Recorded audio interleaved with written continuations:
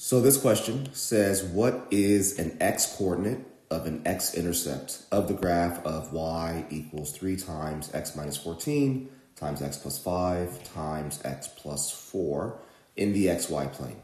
So this can be a fairly simple question.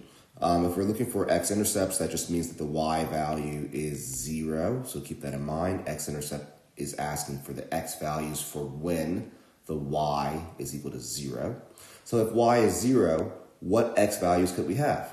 Well, any x value that makes this entire equation equal to 0. What are those x values?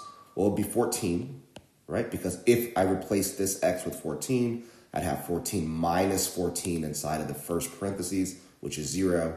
And of course, 0 times everything else in this equation would turn it into 0. Also, x could be negative 5 for the exact same reasons. If x were negative 5, it makes this parentheses equal to 0, which would make the entire equation equal to 0. And lastly, x could be negative 4 for the exact same reasons, and such that if x were negative 4, it would make this parenthesis equal to 0, and therefore make the entire equation equal to 0. So those are the x-intercepts, 14, negative 5, and negative 4. So any of those answers should work.